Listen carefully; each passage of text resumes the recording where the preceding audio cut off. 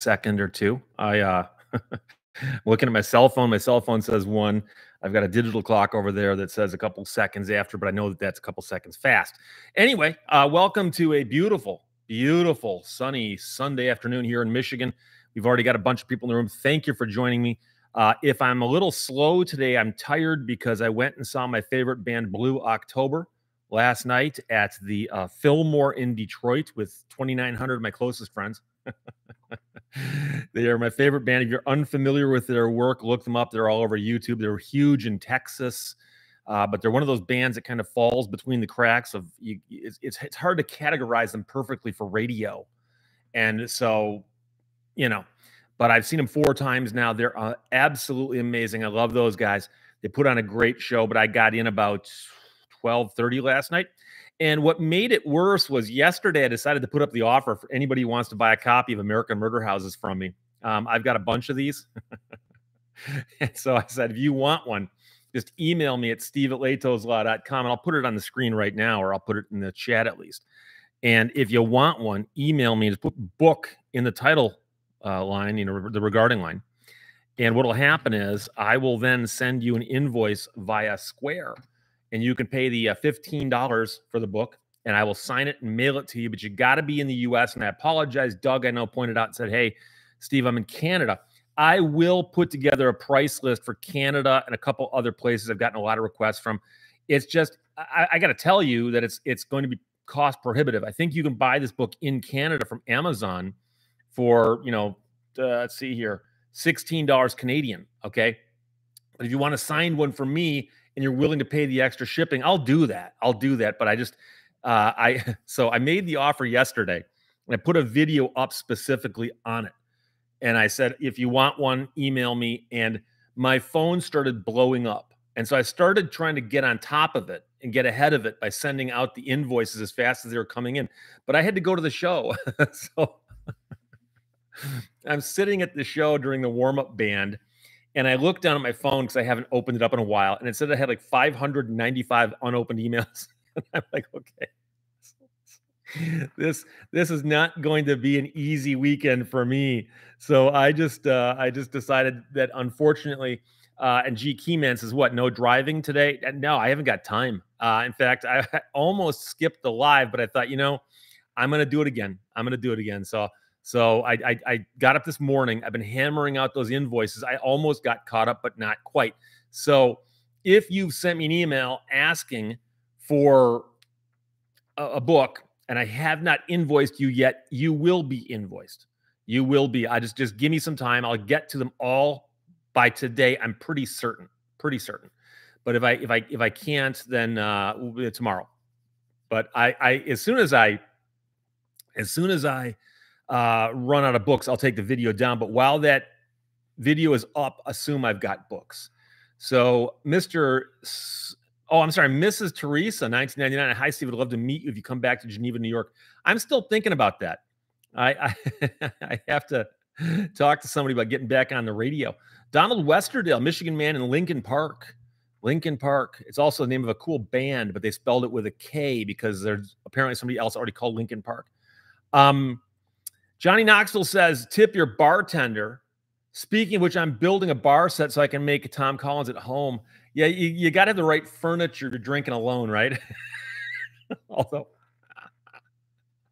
the scooter guy, I had tickets to see Blue October and had to give them away. Oh, my gosh. I've seen them 4 times. I've seen them at a tiny little club called the Machine Shop in Flint, which is about the size of an outhouse. They might not appreciate the description. It's a very small place. And then I've seen them at the Royal Music Theater a couple times, and I saw them at the Fillmore last night, and it is just absolutely amazing. So the Chomp says, hey, Steve, I just noticed in your last video you have a lawyer dog available on request, and you have a baseball bat labeled lawyer dog. Is that really the lawyer dog or a coincidence? Well, the lawyer dog's become a running joke on this channel. In fact, I now have the license plate on my Cobra that says lawyer dog. It came to me, and I was surprised nobody had it yet. Oh. Admiral Adams, hey, Steve, what kind of salutation do you find appropriate when people send you stories such as Dear Steve, Mr. Lehto, etc.? You can call me anything. I introduce myself as Steve Lehto, so you can call me Steve. You can call me Ray. Now, not going to go there. But I will tell you that occasionally people address me as professor because I was a professor. And technically speaking, once you've been a professor, you can always claim to be a professor. It's a title. But you can address me as Steve. You can address me as Mr. Lehto, whatever you feel is appropriate. And if you meet me, likewise, you can just call me Steve. So there you go. Mr. Phil, 1969, greetings from Ocean County, New Jersey. What's up, Steve, and everyone? Rocks, 1989. Hey, Steve, watching from Colorado, and I appreciate your experience in the wonderful world of all things legal and not legal and or questionable. Do you go to any car auctions like Mecum or Barrett Jackson? I do not. I watch them on TV. I'm fascinated by them, but I've never gone and I've never been in the market to buy a high-end car. I'd be too tempted to buy one if I went. So one of these days I will. My good friend Mark Lieberman and another friend of mine named Adam Lukachel, they routinely go to those. In fact, I've seen them on camera. I'm like, hey, there's Mark. Hey, there's Adam. I know those guys. In fact, Mark brought a Tucker to Mecum not so long ago, and the two of them drove it up onto the stage. So that's pretty cool. Oh, boy.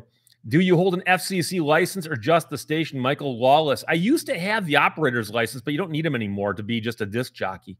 Tommy Ann says, the Lord gave the word. Great was the company of those that published it. He that is of God heareth God's words. Ye therefore hear them not, because ye are not of God.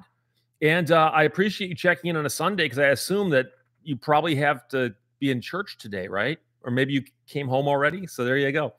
Doug Jones is road trip in the new car soon. Yes, in fact, I am revamping my mobile camera setup, and I'm hoping that I can get them set up and get some road trip in there pretty soon.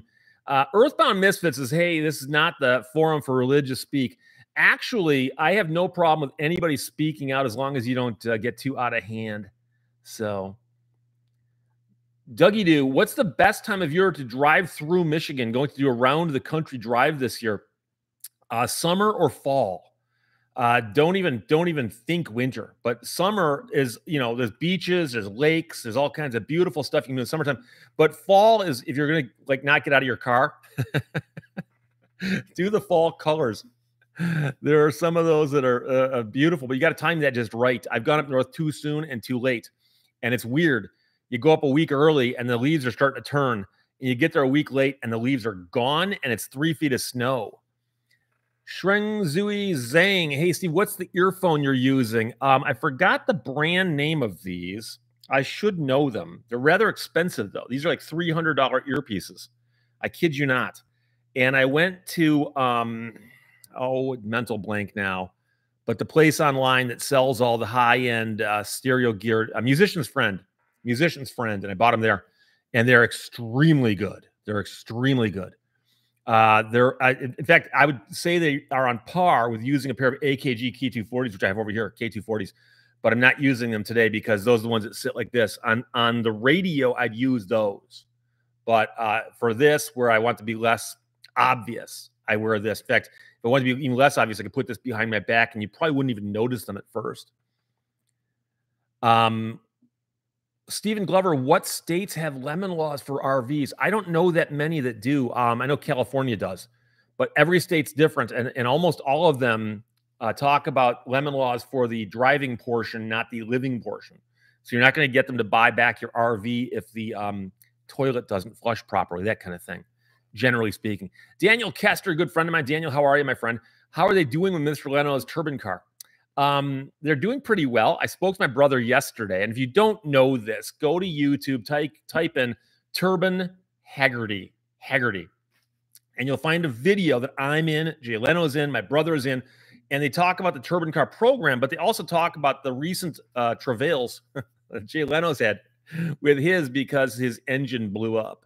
And he talks about it in the video. And so he's having some people help him from a company here in Michigan that my brother works at. So my brother's the lead on that project. And so I get updates periodically. I talked to him yesterday. And they're getting closer, but they still got a lot of ways to go. And I hate to give time frames because he won't give them to me. He just keeps saying, "Look, here's what we did today, but here's what we got to do that's left." So, Scooter Guy Woodchuck update. I have not seen the woodchuck since the night I chased him out of my garage. I think he's 3 houses over trying to convince his friends that he got chased out by a crazy guy at 6 o'clock in the morning. Wayne Jensen, I love my AKG K240s. Yeah, those are great headphones. I used them in my first job in radio back in 1982, I think it was, Bad Axe, Michigan. And I've gone through so many pairs since then. I even use the metal detecting. The only problem I have is the cord is not the squiggly cord. So you got to be very careful about getting the cord tangled and caught up and stuff, but it's very, very good. Somebody did ask me last week if I could bring my metal detector out here and show it to you. And I didn't actually get down to that, and I apologize. But I realized that what I could tell you, this is almost as useful and probably more so for some people. If you go onto my channel, there's a search box, and you can search for videos. Go onto my channel and type in Whites, WHITE', Whites. And Whites is the brand of metal detector that I use. It's a Whites V3i. And you go in there and search for that, and you'll up will pop a video called Target Comparisons on a Whites V3i. It's not exactly the hottest video on my channel, but for people who like metal detectors, and I have it sitting on a table in front of me, configured in a way that I can take targets and go like this past the coil, and you can see the screen as to what it reads on the screen. And so it'll let you know a lot about how metal detectors work and so on, and also how the Whites V3i specifically responds. DePaul 31 Sennheiser headphones for broadcast. I'm not sure if I've ever used Sennheiser. I know Sennheiser makes great microphones. I personally like the Electro Voice RE20, but I know that for a period of time, a lot of FM stations use Sennheisers. And it's just a cool name, Sennheiser, you know. Tom William checking in from Knoxville, Tennessee. Beautiful town. Knoxville, I've been through there a few times. Is the Canadian robot lady in? I don't believe she is. And I spoke to her yesterday, and I think she won't be able to get on one of these live streams for another week or so, just dealing with some stuff she's got happening around the house. So what can you do? I wonder if I ever saw a turbine in the wild. Did any go to Dayton, Ohio? Dan Boyd. You can find out. It's actually very easy to figure out to some extent. Go to turbinecar.com. It's a website, and on there, it has a list of all the people who had turbine cars during the 2-year program back in the 1960s and what cities they were in.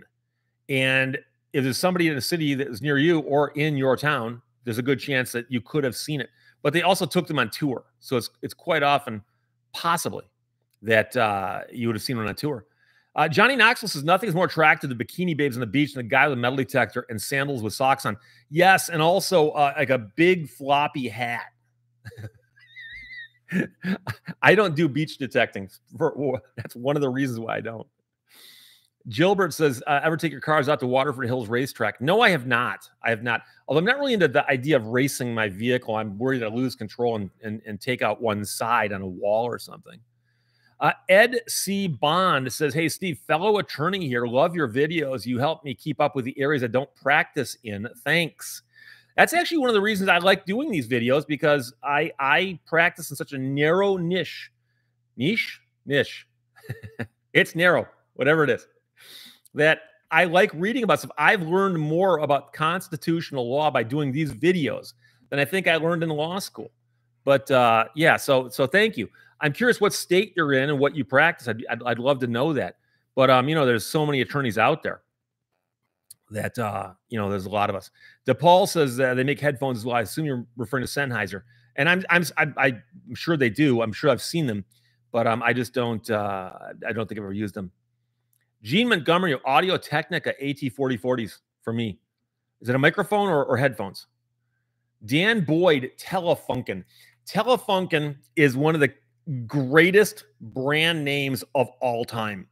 It's a German audio company that makes, you know, I think they make radios and microphones and all kinds of stuff, but just Telefunken. I'm sure in German it means something completely different than what we might think, but it's cool. It's Telefunken. David Barry says, hey, Steve, start an AI website for help for us that can't afford lawyers. Well, I mean, you can do the same thing that AI would do for you, but just without the hallucinations. All you got to do is go on to the Google and Google your questions. And I mean, the amount of stuff that you can figure out on Google blows my mind. So I've had someone actually contact me, go, Steve, you got this wrong. In North Carolina, the law on this is such and such. And they don't give me a citation for it.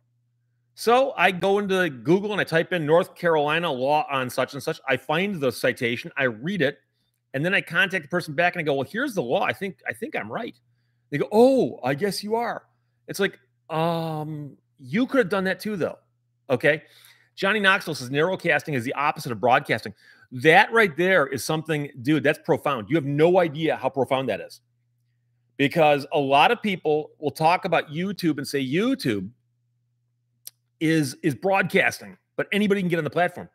But the genius of YouTube is that they know how to target this stuff based on what you viewed. And so it winds up being that you can start watching very, very specific channels. And so if they were to take a show like mine, Lehto's Law, and put it on television, do you know how few people would watch it? And even fewer people would find it somehow. And yet, here, people find it, and they can keep finding it, and it's there. But there's all these other channels. You can name anything, any weird hobby that's out there, and there's a channel, there's a slew of channels devoted to it. So, Jeanette Waverly, thank you very much for checking in and supporting the channel. I appreciate that. In case you don't know, I do not monetize these live streams at the get-go, so there won't be any ads or anything like that. There shouldn't be, until it goes up as an archived show. Then I flip the switch. Staying retired, are you a coffee drinker? No, I don't drink coffee. I drink Diet Coke by the gallon. People often say, hey, Steve, that stuff's not good for you. I don't think coffee's good for you either. I mean, we all have our vices. I used to work with a guy who was built like Jabba the Hutt. And he'd walk up to me, and I'm drinking Diet Coke. He goes, dude, that stuff's not good for you. And I wanted to look at the guy and go, dude, whatever you're doing is not good for you. Like, so. Garbage Plate says YouTube suggestions are not what they were in the 2000s. It's broken. I'm not sure about that as far as my personal experience goes, but one thing I can tell you is you can often reset them. So I can tell you, and I've told this story before, and I apologize, so I'll try to shorten it for you. But about 15 years ago, I broke a tooth. I literally, I was eating and I felt it. It was like if you're sitting in a house and your foundation broke in half. You'd know it. So I jumped on the internet, started Googling dentists. Like I needed to get to a dentist now. And I didn't have a local dentist there. And so I then went to the dentist, got it fixed. For the next 3 weeks, I was getting ads on Facebook and Google and YouTube and everywhere. Do you need a dentist? Do you need a dentist? And I'm so sick of it. And I apologize. This might be considered a sexist thing to admit, but I went onto Google and started doing searches for bikinis and lingerie. And very, very quickly, the suggestions went from grotesque photographs of people's mouths with broken teeth to hot young ladies trying on lingerie. And now, like I said, I know some people are going to say, Steve, that's inappropriate. It's just what I was watching. It's not, I wasn't making anybody else watch it. So, Ann Beer says, I love my Diet Coke. And LG says, Diet Coke is my embalming fluid. Yeah, just getting started early. Susan Laughlin says, pop. That's the big debate, soda or pop. It's a regional thing. It used to be called soda pop. And some parts of the country, it's soda. Some parts of the country, it's pop. I know in California, you can actually say, I want a Coke, and they'll go, what flavor? And you can go 7-Up. Because they call, a lot of them call any soda Coke. And they'll ask you as a follow-up, what do you mean by that? So EDC Bond says, to follow up, I'm a felony prosecutor in Georgia. Do you have any watches other than Navitimer, which he asks about because I'm not wearing it, but it's actually right here. I occasionally take it off and I'm sitting at my desk because I hit my desk with it and it bothers me. So I'll take it off, and I was just sitting here doing a ton of work. And so I've moved it and I've upset myself. A felony prosecutor, though, that's the kind of job. Don't get me wrong. I've known guys who are prosecutors and went around and started doing defense work and made really, really good money doing that. But prosecutors work for the state, so you're on a salary basically. So you know how much money you're going to make this year, right? But on the other hand, you are probably seeing all kinds of heinous stuff that you wish you didn't have to see, and to be dealing with it on a day in and day out basis. It's kind of like if you signed up to become an emergency room physician. You're going to see some stuff. You're going to see some stuff. So, my hat's off to you for doing the felony prosecution. Someone's got to do it. And I wouldn't want it to be me. I wouldn't want it to be me. So, Spring says a guy smoking asked me if the bug spray I was using was going to harm him.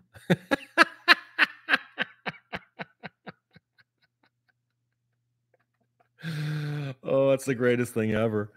Norm Anderson says in California, it's it jumped on me. California soda. Southern states call it sodas. Coke. Yeah, and in Michigan, and I think in parts of Ohio and other parts of the Midwest, very, very close to Michigan, it is in fact pop. So they will laugh at you if you call it soda. They won't come to fisticuffs. It's not like you're insulting anybody. But by the way, and I never know when I should bring out notes that I have here, but I have to tell you that last week's live stream, I always check the statistics. I'm curious to know like how many people watched it. Did people have fun? And it'll often say how many subscribers I gained during the live stream. And usually I pick up 5 or 10 subscribers during the live stream. Last week's live stream, I lost 10. 10 of my subscribers were watching my live stream last week and said, okay, I'm done with this guy. And I went and looked to see what we talked about. There's nothing that out of line. I mean, we didn't have anything controversial like, Marianne versus Ginger. I mean, it was just the typical stuff. Nothing controversial at all. And somehow I lost 10 subscribers. So Doug Sparks says in Findlay, Ohio, they call it pop and maybe a soft drink. Of course. Mark Miller says, you rock, Steve. Thank you. I appreciate that. Jeff, Mr. Fix-It's in Westland, Michigan. I've been there many times. Dan Boyd says, my mom grew up in Pittsburgh. They don't color the cream soda red. Johnny Knoxville says it's kind of like losing $10 if you have $500,000. Well, yeah. If you're drawing the correlation between the fact I almost have 500,000 subscribers, I think as of this moment right now, I will tell you, I'll give you the exact count as of right now. 499,457. So I need 543 more subscribers to roll over the odometer to 500,000. Sadly, you do not get a new plaque till you hit 1 million. And that might be a couple more years. So there you go. Raymond Gilboa says, what is your opinion on the criminalization of homelessness? Is it right for states or counties to charge people for financial stress? I have mixed feelings about that because if you're homeless, where are you going to go? And there are some places where they don't have any place to go. Now, if there's a homeless population somewhere and there are like resources for them that they're choosing not to take part of, I have a little bit less sympathy for them. But on the other hand, let's face it, there are people who, for whatever reason, go, well, I'm homeless. I'm going to move someplace warm.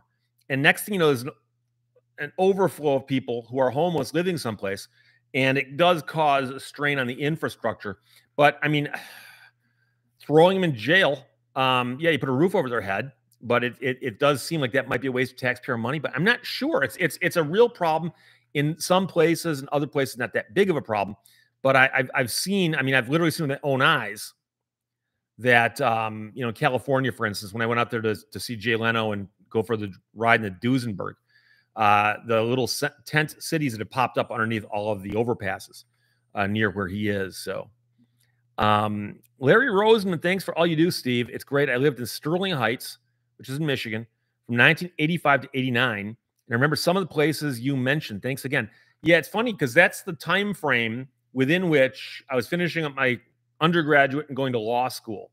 And so you probably got out of here just as I got back from law school, right around there. Drew Cannon wrote, 500,000 is awesome. I work with attorneys daily, and I can say 98% don't have the ability to do what you are doing here. Really is an awesome job. Well, I appreciate that very much. Janice Ellery says, yes, here in Fort Lauderdale. And Florida is also one of those things where a lot of people go, well, if I'm going to be bumming around and I don't have anything else going on, may as well go someplace warm. And so it's Florida and California, the two hot spots there. Mark Miller says 3 hots and a cot, Steve. And by the way, a cot might be more than you can expect. I've heard sometimes it's literally like, you're laying on like a metal slab or something. Gene Montgomery says, just sleep in an RV that is not covered by the dealer. Oh, wait, an RV is not a home in Arizona. And by the way, I know what you're getting at, and I'm not arguing with you, but I want to point out something. That the court in Arizona simply said that under the bankruptcy statute, an RV is not a home. That's all they said. So they said under other statutes, it might be. We don't know. But just for bankruptcy purposes, it's not. You want to fix that? Legislature can fix it. I got angry emails, people yelling at me going, Steve, I live in my RV. It's my home. What right do you have to tell me it's not my home? I didn't tell you it's not your home. Unless you're going through bankruptcy. And in that case, it was the Supreme Court of Arizona, not me. And so sometimes there's nuance in the law that people miss. And one of the things that really bugs me is that people don't understand how different statutes contain their own definitions, meaning that what is considered a motor vehicle under the driver's license statute is very different than what's a motor vehicle under the Lemon Law statute. And they do that for whatever reason. They've always done that. And so I've had people tell me, they go, well, Steve, I found this definition in this statute. Why doesn't it apply over here? Well, does this statute over here have its own definition? Well, then that one applies. You always take the definition from the statute you're looking at if it has one. And I've had people arguing, no. I found a definition I like. I have the right to use that. No, you don't. Courts don't work that way. You can argue all you want. And what's really funny is I've had people actually say to me, they go, Steve, you're wrong. To which I always say, well, it's not whether I think it's right or wrong. It's what a judge is going to say. And I've seen a lot of these arguments made in courts. And guess what? I can predict for you which way the court's going to go on this. They're going to agree with my side of this. But I don't have a dog in the fight, so I don't care. Peter Lehman, what's your favorite security question? You mean like if you've lost your password and they're trying to figure out if it's you? It's kind of weird because a lot of the security questions, they go like, what was your favorite pet? Well, I had 2 dogs, Milo and Wolfie, and I can't decide among them. So I've never cared for security questions. And quite often I've made up stuff. So it'll say things like, what's your great grandmother's maiden name? And I'll put down McGillicuddy. And then I tell myself, okay, try to remember you use McGillicuddy because it's not correct, but that's what I used. So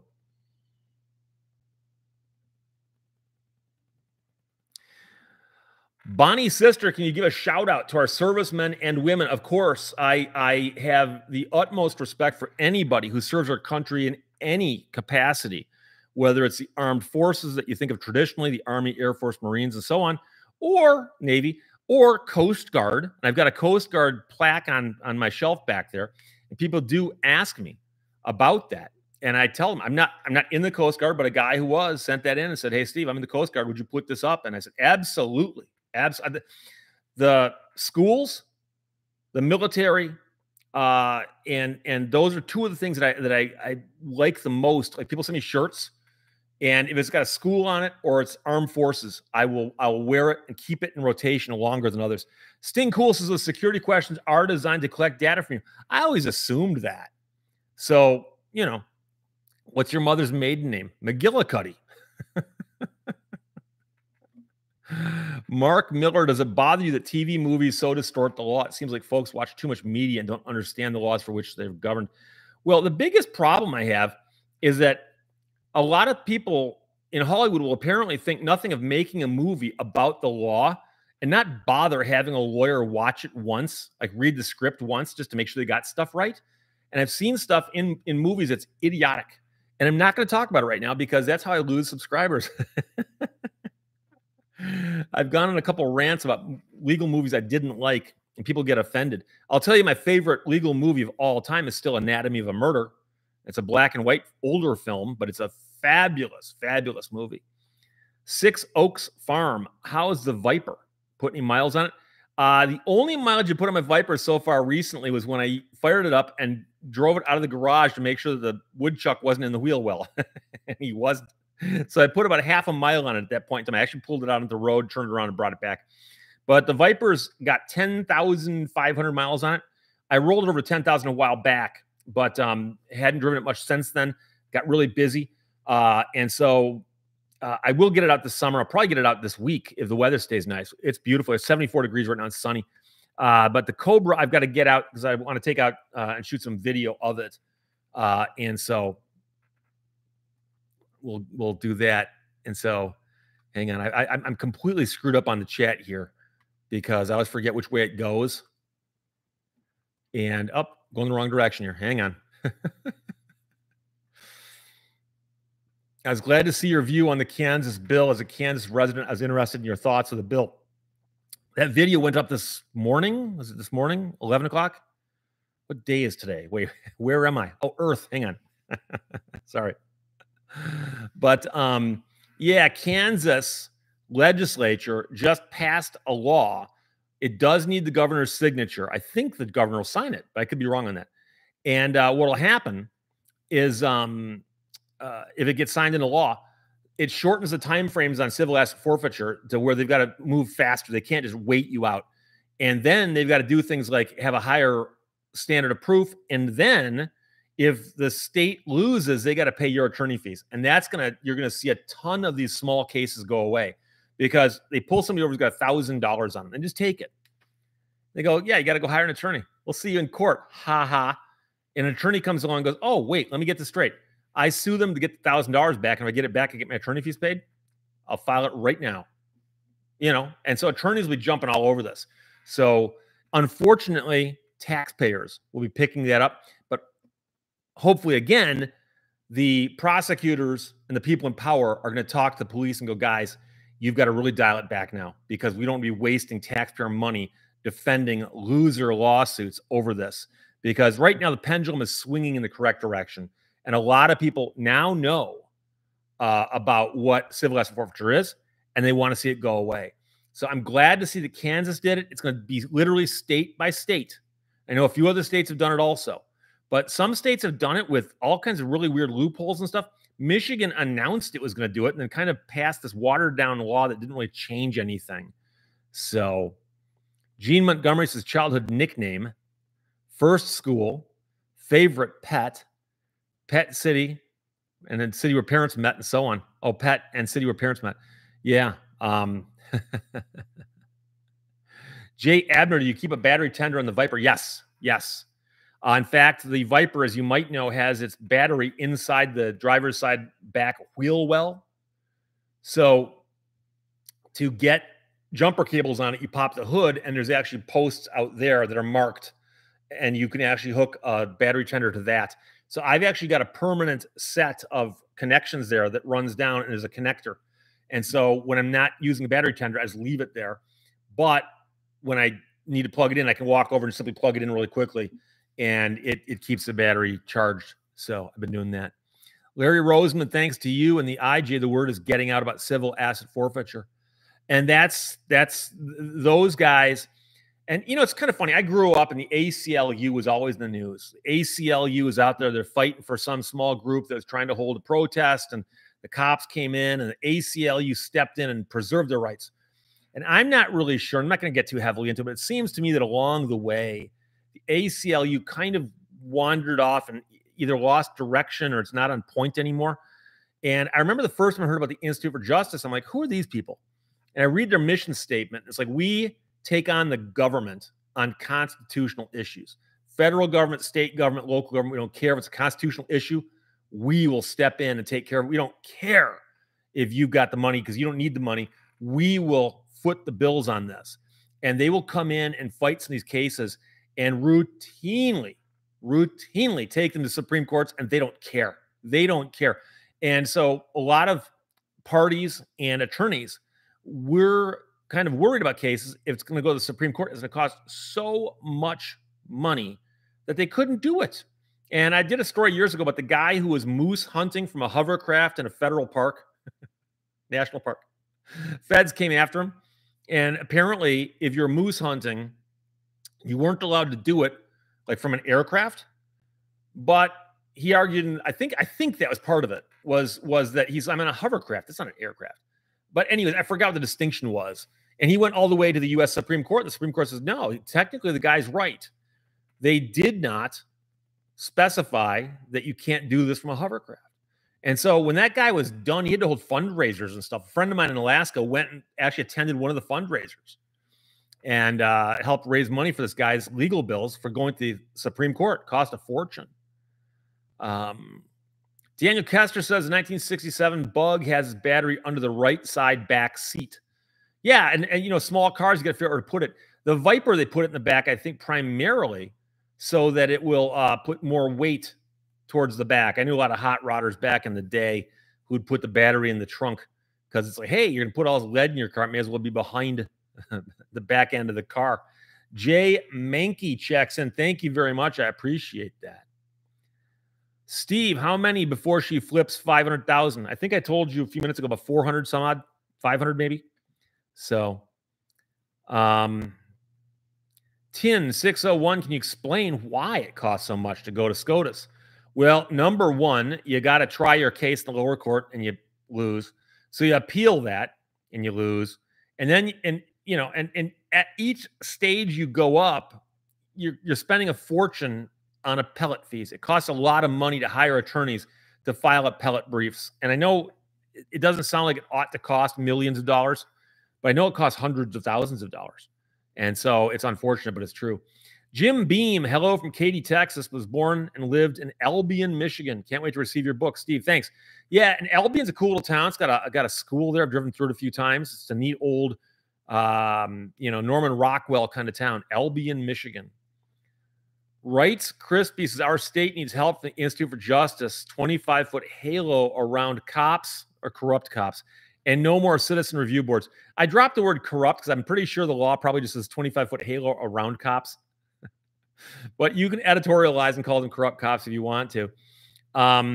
Citizen review boards, I've always thought were a good thing because who indeed shall guard the guards? Someone once asked. And you can't have the police policing themselves. But there is this fight going on right now. And hang on a second. See, I've got a mute switch on this mic. And there are people out there who'd like to be able to film the police as they do their jobs. I have no problem with that. And so obviously, if I'm at the side of the road and I've been pulled over by a police officer and the police officer's talking to me and someone's filming it from the sidewalk or over there, I got no problem with that. And cops shouldn't either. But on the other hand, you can imagine, and again, I'm not going to get into how far this is or anything like that, but you can imagine that somebody could come up and insert themselves in the situation and go, I'm just filming, and start sticking the cameras in people's faces and stuff. So there's got to be some separation. Is it 8 feet, 12 feet, 25 feet? And so I don't know if a court will ever rule on that specifically with an actual footage length, but it's a tough call. So A Hot Messes, Steve, live viewers up to 660 need to get a few more subs. What's your percentage on subs appearing in your lives? I don't know. It's actually fairly low, I'm pretty sure. In fact, most of my videos, 3/4 of the people who watch them aren't subscribers. And so subscribers are cool, but the views are what counts.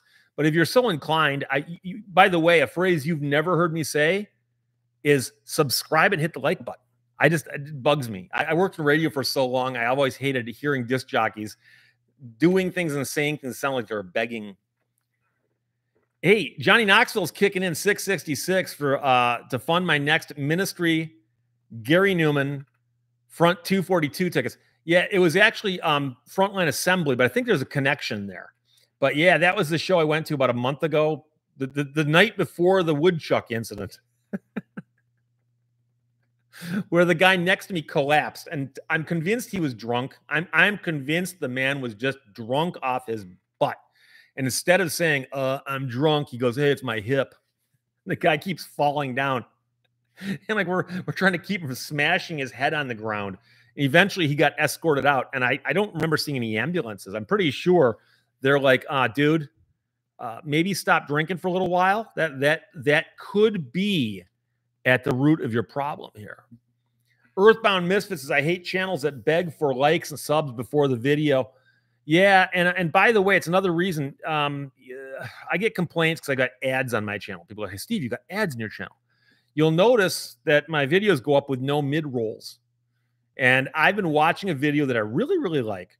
And all of a sudden, an ad pops up in the middle of the video. So if I'm on my Peloton, for instance, I'm like, okay, I'll just keep watching. It's like a 5-minute long ad in the middle of a video. And it's like, so as an old radio guy, again, I don't like commercials either because they're what slowed down the show. Dooley says, duly noted. And he's one of those guys who's got a name that just lends itself to that. I knew a guy whose last name was Kirk, K-I-R-K, and his license plate was Kirk Out. Randall Kirksey is checking in. I appreciate that too, my friend. Oh, boy. Johnny Knoxville used to spin Frontline Assembly's Mind Phaser track all the time as an industrial DJ in the 90s. You know, Frontline Assembly, for those who don't know, they were the warm-up band for Ministry at the show that I went to see. And they are industrial and they're loud. They replaced at the top of the list of loud things I've heard in my life. So I've heard a Ted Nugent concert. I've seen the Thunderboats on Detroit River. I've been to a NASCAR race. And the loudest thing I've ever experienced is the Frontline Assembly show. They were louder than Ministry. They were louder than Gary Newman. But it's also music that lends itself to being loud. And I mean, it's I don't sit and listen to it in my spare time, but I was enjoying it at the time, and it just made a lot of sense. So I liked Frontline Assembly. Randall J. Kirksey is checking in. I think I may have already said that once. Thank you very much. Doug Jones says that guy has tragically hip. Oh, boy. And what's funny is the Americans have no idea why that's so funny. Canada, of course, is its own nation with its own laws. That's a joke from The Onion. And they have their own radio stations, and they have Canadian content rules. They play more Canadian music than they do here in America on radio. And not necessarily because of that, but, you know, there's bands in Canada that are big that you've never heard of in America. And one of them that you have not heard much of is Tragically Hip. And I remember hearing that this band from Canada, Tragically Hip, they're huge, and checking out their music and going, it doesn't do it for me. But, you know, I mean, everybody has their own thing. It just doesn't do it for me. It's probably similar to the way Oingo Boingo was huge in California. Oingo Boingo could sell out the Hollywood Bowl for as many nights as they wanted to. They just, whenever they felt like it, they would do it. And they stopped touring. They eventually broke up. And of course, the guy behind them has started doing theme songs for TV shows and movies and, you know, The Simpsons, for instance. So, Immortan Bob says, are you telling me Devin Townsend actually gets radio play in Canada? I'm not familiar with Devin Townsend. I apologize. Nunya Bidnez, I love all you do. Michigan love, brother. Hey, to you, my friend, as well. Randall J. Kirky says it's not Kirksey, it's Kirky. Did I mispronounce it or did somebody else? I apologize. Carlene Stinson says Canada had some great bands. My favorite will always be Triumph. I saw Triumph warm up for Van Halen back in the either 1980 or 81. I could be wrong on the date. Cobo Hall, very, very early in Van Halen's career, and Triumph formed up for them. Fabulous show, both acts. It was amazing, amazing. Dan Boyd points out that Oingo Boingo changed their name to Boingo in 1994. That is true, although, quite frankly, people called them Boingo before that.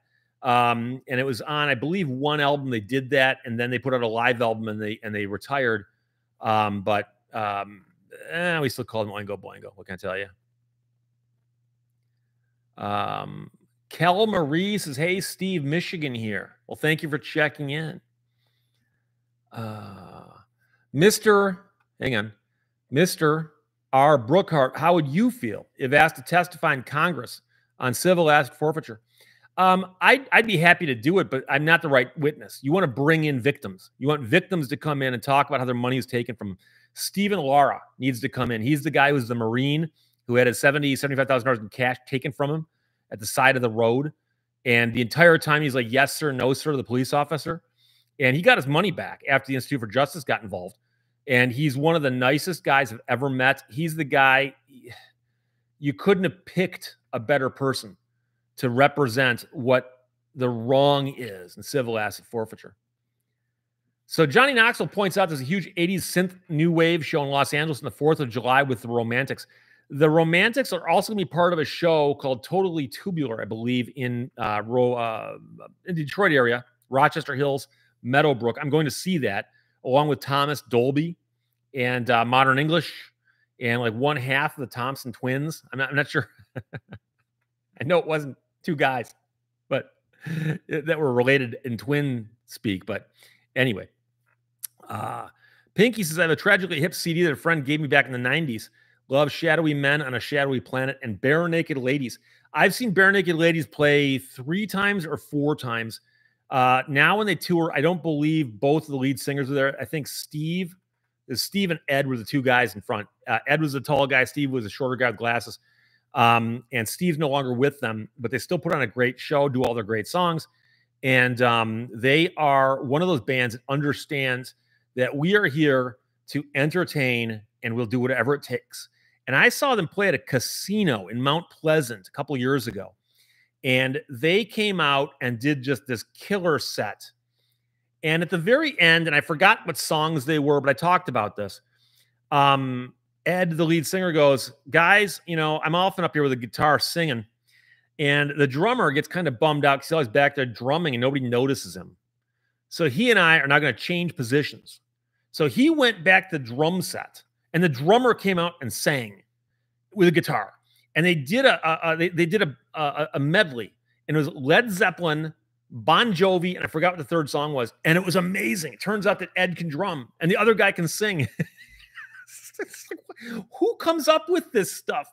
And their catalog is huge too. And I mean, they got overplayed with some of it, like Brian Wilson or this little apartment.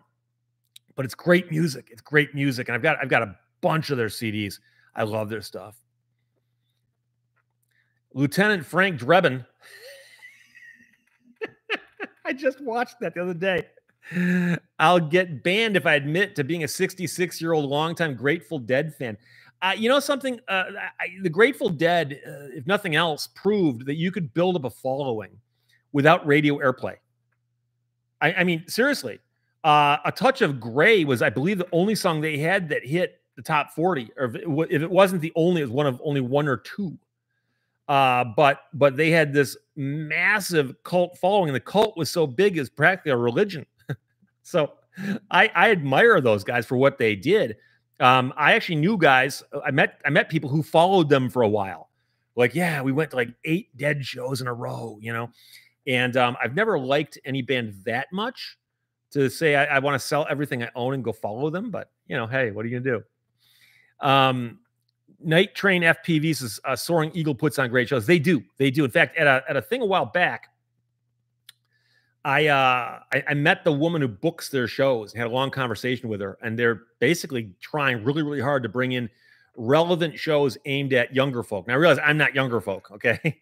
But they don't want the casinos to be a bunch of 95-year-old people just playing slots and drinking and smoking and playing the slots. They want to try to get in the next few generations behind them.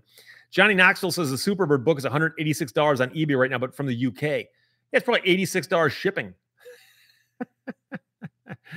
John Ware says, I saw Joe Bonamassa in Orlando last month. Joe Bonamassa is a guitar virtuoso. And I actually saw a band playing at a park in the Upper Peninsula of Michigan. I heard music, and I walked outside, walked around the corner. There's a park there, and there's a band shell, and just a cover band. And it was some guy who was like a high school teacher from like Marquette and his buddies. They have this band in the summertime. And he played a bunch of really cool songs. And he goes, yeah, it's 2 or 3 songs by Joe Bonamassa. And I'm like, whoa, this is really cool stuff. I'd never heard it before. So Apple checks in and says, thumbs up, I believe. Or somebody else did to their thing, I guess. Jay Abate says younger gamblers add to sports betting. Sports betting right now is getting so huge. And also Texas Hold'em poker, which I admit I find fascinating. I've only played it once or twice. A friend of mine had a bachelor party, and we were playing Texas Hold'em. People go, Steve, did you win or lose? I was actually doing really, really well. But then my friend, who was the guy who was getting married, he busted out. And so I actually said, does anybody object if I just give my pot to him and I can get up? And so I'm not sure what it became of my money. But at one point, I was doing really well. But the funny thing is, a bunch of these guys played cards with each other, so they knew what to expect. And I know that the whole key is to not let on whether you've got a good hand or not. So Margaret Chase's Truckin' never got on the charts. I don't know. That's the other song I was thinking of possibly. Touch of Grey obviously did. But Truckin' possibly, but also keep in mind, I'm talking Billboard Top 40. So whether these things ever got onto like, album rock charts or something, I don't know. Ember Mist says, not to be a downer, but what do you think is some good steps to take legal-wise for when that time comes when someone passes? The real trick is to try to plan ahead. And unfortunately, nobody ever wants to think about the fact that they're going to die someday. And so I know some people who say, I don't care. I'll be dead. But on the other hand, if you want, like, for instance, your house or something to go to somebody, you might want to look into that, because a little known fact, for instance, in Michigan, I'll give you an example. If you die in Michigan, okay, and you have no children and no spouse, who gets your stuff? And believe it or not, it can get split between your parents and your siblings. So I've mentioned before, I've got parents. Well, unfortunately, my mother passed away recently, but a couple years ago. But so my father's around, and I've got 5 siblings. So if a person were to be in a situation like that, not married, no kids, what happens then? Do you want your stuff being divvied up between your father and your 5 siblings? And some people might go, gee, I don't know. I like this guy to get some stuff, but maybe not that guy. And so you can sit down with an attorney and do a will. It's relatively cheap. Poke around, find somebody who does those. And now, don't get me wrong. If you want to set up like some kind of irrevocable trust and do all kinds of weird tax sheltering things, that might cost you more money. But of course, if you've got that kind of money, it'd be worth it. But I know a lot of people go, I don't have that much stuff, And so I can tell you that, and I've mentioned a joke before, but it's true. I took a class on wills and estates and trusts, and the guy, professor, on the first day of school goes, I'm going to tell you something right now. Everything goes to the first person who gets there with a U-Haul. He goes, now, we'll talk about what's supposed to happen. And every story I've ever heard said that someone passed away, the family went over there to go look at their stuff, and half the stuff was gone. And they all suspected they knew who took it, but they couldn't prove it. And I've heard stories about people, for instance, showing up someplace and finding somebody going through the jewelry box going, oh, I'm just inventorying it to make sure it's all still here. Well, who would have taken it if not you, So, Boyd the Goofball, is Steve Lehto married, divorced, or never married? You asking me, or you asking the room in general? I actually don't talk a whole lot about my personal life in that respect. I'll tell you all about my personal likes and dislikes, movies I like. I prefer Marianne over Ginger, that kind of thing. But I don't like to get into family stuff that much. So unfortunately, I'm going to skip that for now. But someone else just asked, FDSS, and I will turn your first name into an initial also. I'm glad the lives are back. It's the highlight of my Sunday. Well, it's a highlight of mine too. Because I actually have work to do. I got to stop my work and do this. And I should probably mention this one more time, is I did a video, put it up yesterday. I said, I got a stack of these books that were remaindered by my publisher. And if you want one, they're $12 from me. Just email me directly, steve@lehtoselaw.com, and I will sign it and send it to you. But you have to be in the US. I cannot at this time send them out of the country. It costs too much money. And quite frankly, it's not worth it, I don't think. But I might do some for Canada, and I might do some other countries where I get a lot of requests. I just got to go to the post office and find out what they charge for that. But it might be cost prohibitive, but I simply need to tell you this so that you can go into it with full disclosure.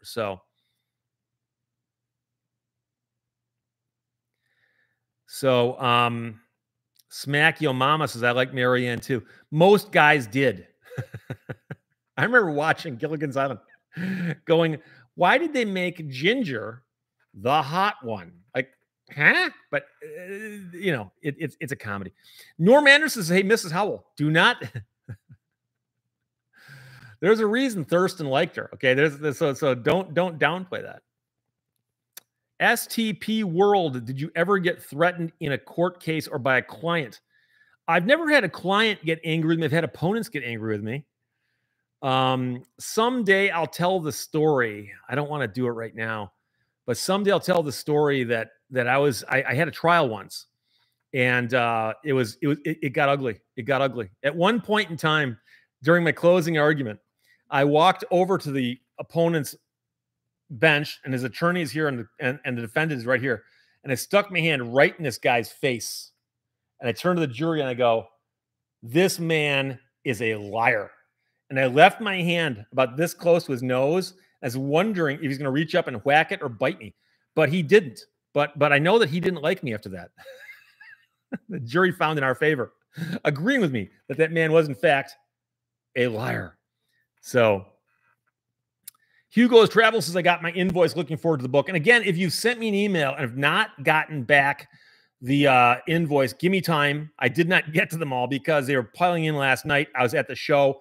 So I came home. I actually came home and I was in the house about 12:30 last night until about 2 a.m. hammering out the invoices on Square because I felt so bad. I got so far behind. And I was worried that people are going to forget about it and go, why am I getting this invoice from Square? What's up with that? Oh, boy. Daniel Kester says, Natalie Schaefer was Mrs. Howell. Yeah. Bob Jones, did you like the Batman TV series? I mean, the old original Kapow with Burt Ward and them. I watched it as a little kid, a really little kid. But I think that it kind of, you outgrow it about 9 years old. So STP World, are you surprised Florida got rid of squatters' rights? No, not at all. More states should. And I've said before that states need to pass a law that says that if somebody shows up and goes, this is my home, I own this home, and there's people in there shouldn't be in there. If they walk out and go, well, I've got a lease from somebody, unless that lease is signed by this person, the court should hold an immediate hearing and ask the tenant to post a monstrous bond so that if the tenant is wrong, they're going to pay. And let them know, by the way, if you get caught squatting and you present a fake lease, someone's going to jail. I mean, they need to be very, very serious and come down hard on that, because I've heard so many stories. Now, quite often it's empty homes that people move into, but still, it's one of those things.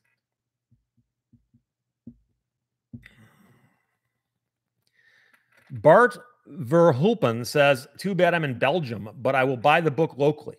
Well, I assume you mean because you can't buy the book from me, because I'm assuming Belgium's a beautiful place. I've never been there. I've been to France twice, but never been to Belgium. So someday I will. Josh says, my dog is a squatter. Legally or physically, or both. Douglas Oligny, did you ever go up against Tony Taug from Muskegon County DAs? No, I don't do much criminal work. So I haven't dealt with district attorneys outside of Wayne County, Oakland County, Washtenaw County, and I'm not sure I've done criminal work outside those 3 counties. Do you need our mailing addresses in the email? No. All I need is, but I do need your first and last name. Send me an email, book in the subject line, and then I will send you the invoice, and the invoice will say, fill in your address below. And that's the easiest way for me to do it, because I can have them all in one place. So the scooter guy says that some squatters are the victims of scammers. I agree. Compassion is needed. However, it needs to be weighed against the property right of the owners. So if I own a house, let me just give you a wacky example here. I own a house and I go on vacation for a week. And the first day I'm on vacation, somebody empties my house out. And on day 2, they rent it out to somebody else. So I come home from vacation. All my stuff is gone. There's people in the house going, I belong here. I signed a lease. Well, who's more wronged by that? Me or the person who signed a lease? Because guess what? They got a roof over their head. I don't. So I don't have a lot of sympathy for people because a lot of the stories I've heard were simply things like, well, I saw a guy advertising on Facebook Marketplace that he was leasing this house and he had a key, so he must have owned it. And so,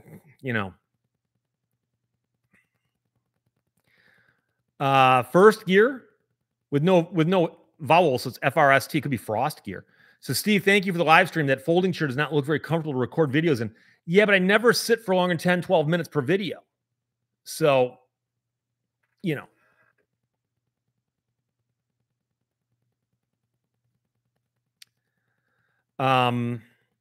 Dan Shu, hello from Port Washington, Wisconsin. APOC Operatives has just ordered a book. Thank you. I appreciate that. I'm going to tell you right now, I got a mountain of books, but I also don't have enough envelopes yet. So I actually going to be filling envelopes all day today and tomorrow. And then I got to wait for more envelopes to come because I need padded mailers for the books. By the way, somebody last week asked me about my thoughts on skateboarding. And I said, oh, that's funny. I go, I used to be a skateboarder. I know half the people who watch me talk go, really? Really? There's me holding my skateboard yesterday. I went and found it. That's me yesterday holding my skateboard.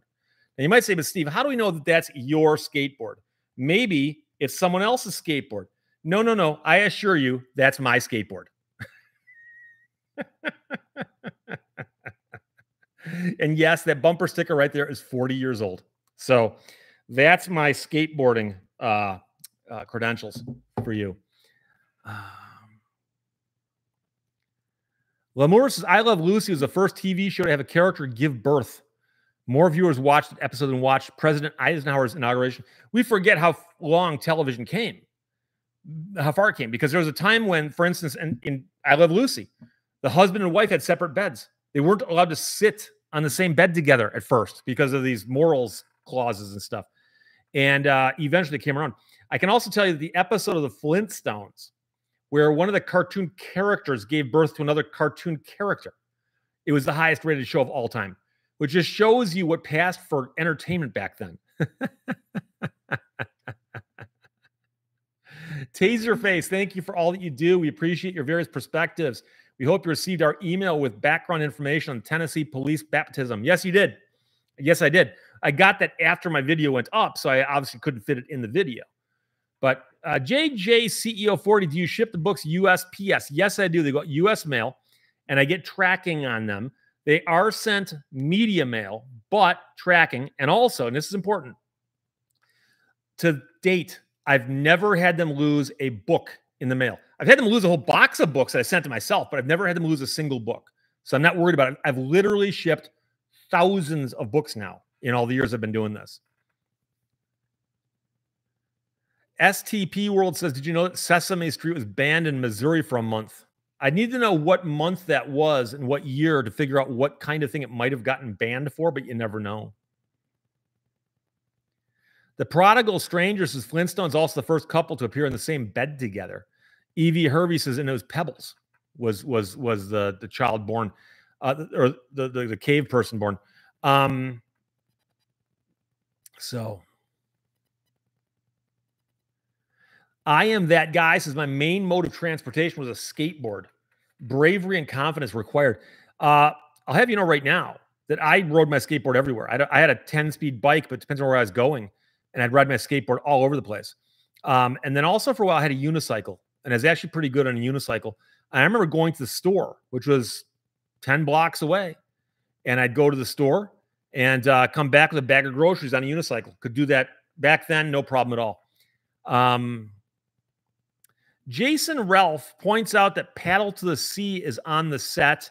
It's on the bookshelf back here. He goes, I assume it holds a place in your heart as it does for me. Absolutely. Paddle to the Sea is a book. I tapping my foot and I realize I'm making the camera bounce. Sorry. Paddle to the Sea is a book written, I think, in the 40s or 50s about a kid who carves a canoe. And he writes on the bottom of it, please put me back in water. And he puts it near the lake, above Lake Superior, Lake Nipissing. I could be wrong on that. Nipissing. And it goes in the river, goes in that lake, goes down to Lake Superior, and it goes through all of the Great Lakes and out the St. Lawrence Seaway. And the book is about the adventures that this little hand-carved canoe has. And it's so enlightening because it does such a great job of explaining what the Great Lakes are in a language and style that kids can understand. It's a children's book. And yet when you look at it as an adult, you go, this is such a brilliantly written book. Such a brilliantly written book. And so it's gotten a little bit of grief lately because it's written by a guy who was white. And he has a Native American in the book speaking in the broken prototypical language they used, like Tonto and the Lone Ranger, like, oh, white man, go bang bang or whatever.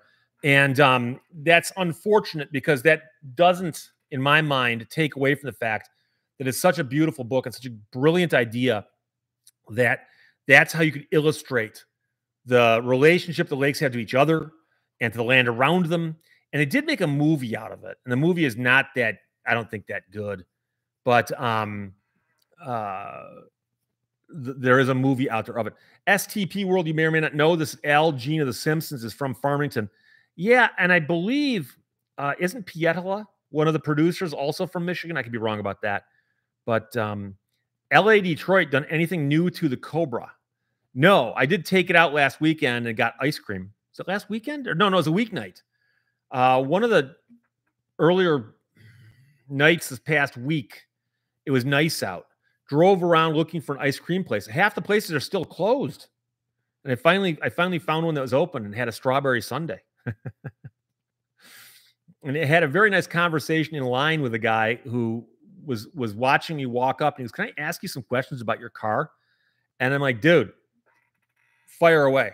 I'll talk about the thing all day long. So Two Left Thumbs says in the UK, the vanilla paperback version of American Murder Houses, which, by the way, is it's only paperback, is $18 on Amazon. I'd pay maybe $15 more for a signed copy, if only to save pulping. I'm going to do an announcement. I'll probably mention it in a live stream where I'll take care of the people in England, Canada. It's going to be costly. Australia. I'll get the prices. And if you want to pay them, you can pay them. But I know that Canada will be more than the book. England will be substantially more, but it might be like $15. Australia, all bets are off. I don't know how they even get them down there. So Tiger Man 99515. Does the Cobra have cup holders? They'd only add weight. No. Cobra doesn't have bumpers. Be glad it's got seatbelts. Does not have airbags. Doesn't have traction control, stability control, and no cup holders. I actually wish it had something to put stuff in. There is a flat spot in the middle over the transmission hump, and I might get something to put there, like put my cell phone in and things like that. But as of right now, it does not have any cup holders, so I can't even drink a Diet Coke comfortably while I'm driving that vehicle. So, Ember Mist 69. Ever thought of learning to fly? Yes and no. My brother's a pilot. I've known other pilots. There's a guy who's an attorney who watches my show, and he and I correspond quite a bit. And he's a pilot and an instructor. And he took me flying last year out of Pontiac Airport. And we went up and we flew around and we're having a great old time. And he goes, so do you want to learn how to fly? I'm like, no, I'm fine. Species 1571. No love for Scotland. Well, do you want me to go through like all the possibilities? Like, okay, so here's what it is to ship it to the Isle of Man. So no, I'll try to get some prices there for you. Dan Boyd, is the Cobra fiberglass or metal? It's fiberglass. Fiberglass. Obviously, the original ones you could get were metal, but they also cost a lot of money. A lot of money. Jerry C., the Cobra is still street legal without bumpers. Hey, they played it. I don't know. I assume it is. Wouldn't somebody have told me by now if it wasn't?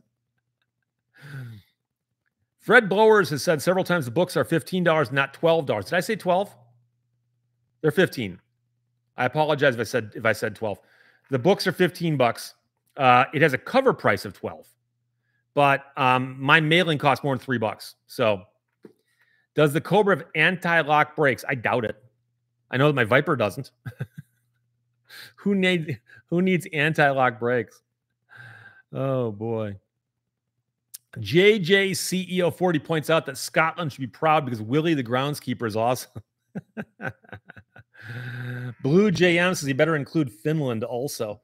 I'm not sure. I have viewers in Finland. I hear from them from time to time, but I've never had any of them ask me for a book. So, Conzilla says 15 bucks is still cheaper than 18 from Barnes and Noble. The Richard says, what inspired the Benjamin $100 saga? It started a long time ago, and it's actually gotten so old now. I hate to even go back to the beginning. Let's just say it's like Where's Waldo? It's become something on my set that is always there. And I apologize. I believe twice in my history it hasn't been. And one time I put it in place and I sat down and it fell. I shot a video and I looked up and it was down on the ground. I'm like, oops, that won't be on camera.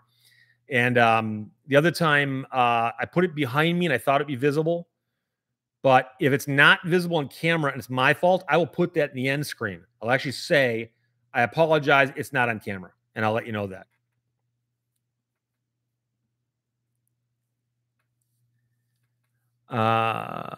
Tail wheel driver. Hi, Steve. I'm 61 years old. Still have the Schwinn unicycle that I bought when I was in the 8th grade. Recently put my niece's 6-year-old daughter on my shoulders and rode around the parking lot. Wow. My brother still has a unicycle. I'm gonna say something right now that very few of you will believe when you understand what I'm telling you. There is a ride across Iowa called the Ragbri, where they let bicyclists get together and they ride from one end of Iowa to the other on bicycles. My brother did that on a unicycle. He thought, well, anybody can do it on a bike. And I was talking to him about it. He goes, you know what the sad part is? And I go, what's that? And he goes, I'm not the first person to do it. Apparently 2 other guys have done it already. Now, there were no other unicyclists when he was doing it. But I mean, that's quite a distance. And you have to understand, on a unicycle, you can't coast. So on a bicycle, you can coast. No, unicycle, your legs are constantly moving. So it was a nightmare. But he did it. LG is Nuance dead or just on life support? No, it's dead. It's dead. I can say something on camera and it be as clear as possible. And people will accuse me of saying things I didn't say. They'll get mad at me. They'll say, well, you said this. And they'll say, well, what you meant was this. And no, I never said that. And I mentioned earlier in this video that I talked about how Arizona said that for bankruptcy purposes, an RV is not a home. And then I said, if it ever did come down to whether or not something is your home, sometimes in court they'll ask you things like, where do you get your mail? Where'd you register to vote? I had a guy send me the nastiest email. And he goes, Steve, what's wrong with you? I'm not required to register to vote. I'm not even required to get mail. There's nothing in the common law that says you can force me to do either. You show me where it says you can force me to register to vote. I said, when did I ever say that someone could force you to register to vote? I never said that. Like, you can't just make up stuff and then ask me why I'm so wrong to have said it if I didn't say it. So,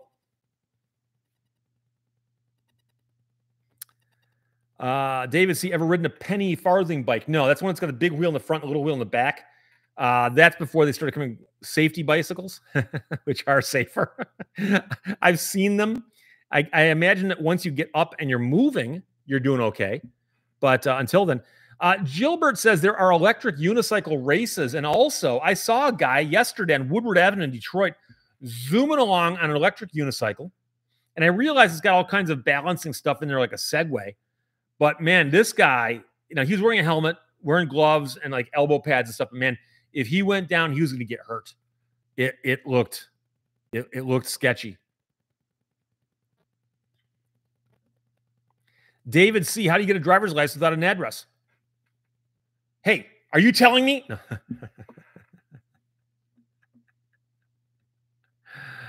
Oh, yeah. Tigerman 99515, Kramer with his mail on Seinfeld. Goes and takes the Pottery Barn catalogs back to Pottery Barn. If you get on their mailing list, there was a time where you would find yourself buried in catalogs. So,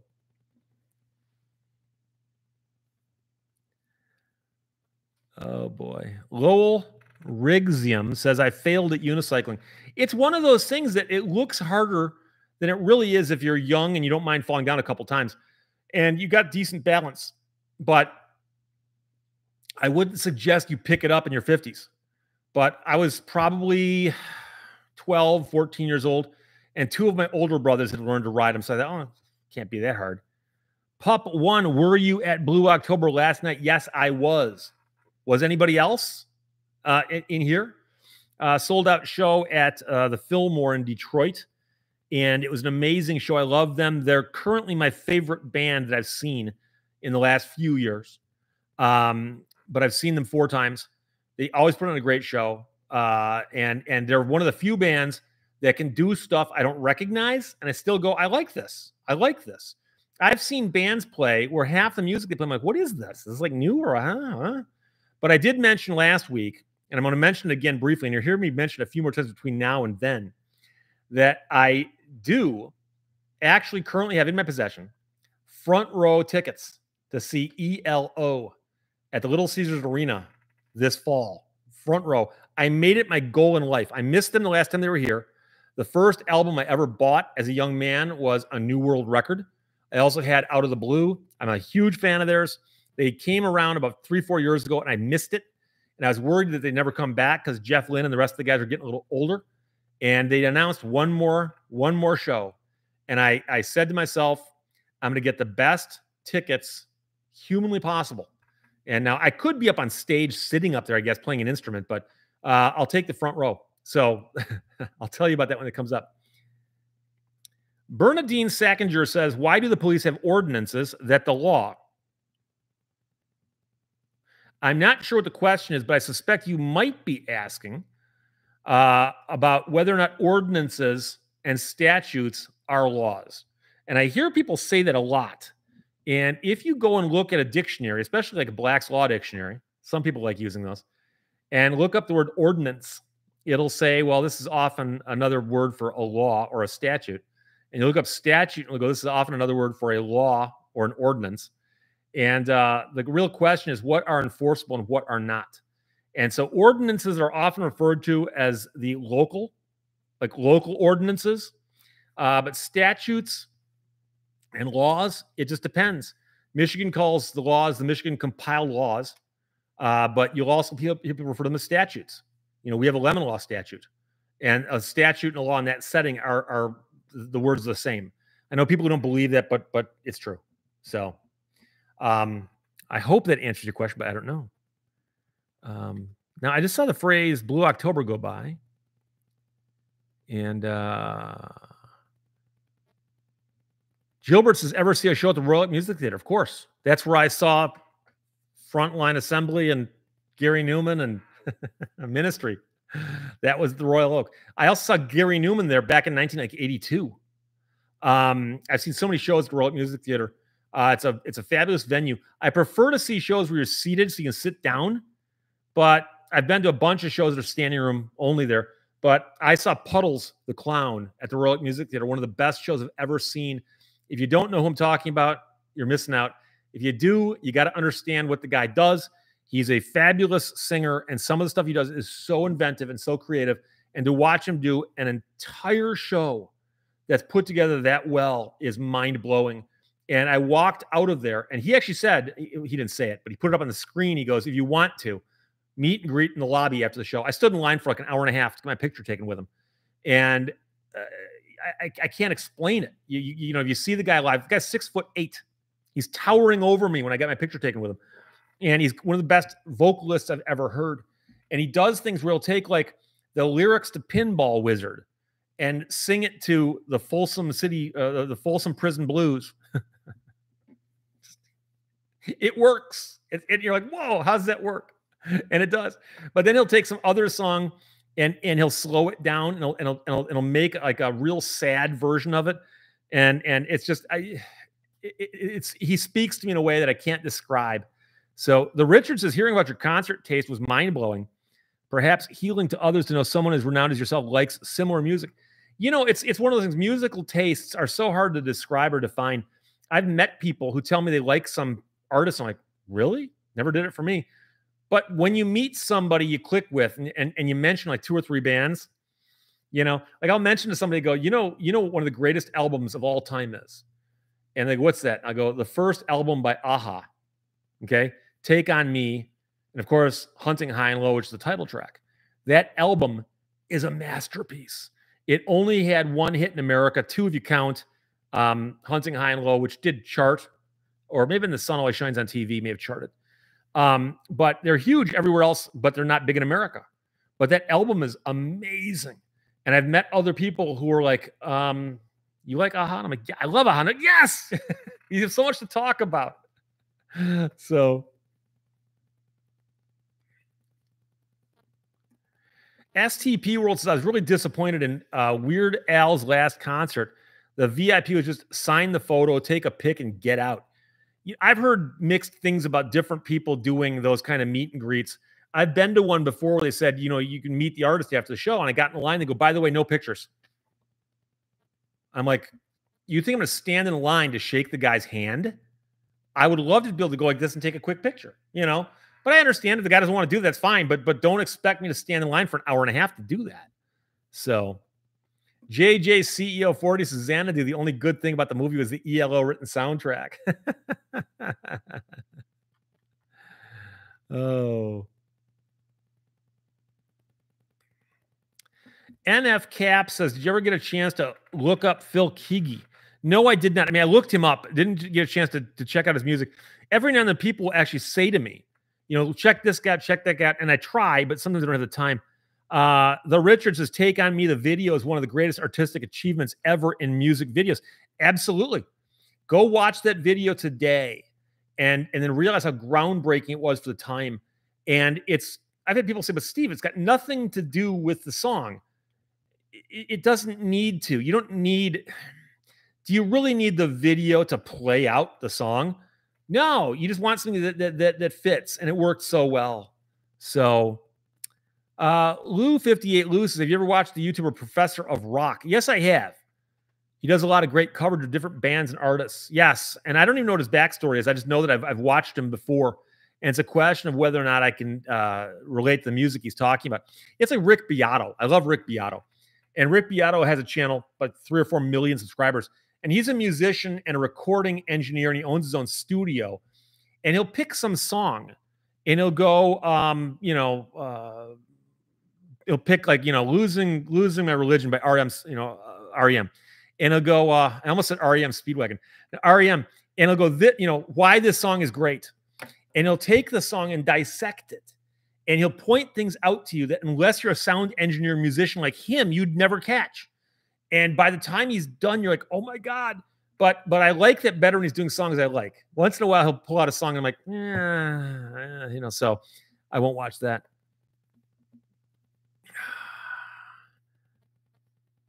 Willie Nelson still performing at 90. Janice Ellery. And I believe he's got a son who also performs, although quite frankly, it might be his grandson.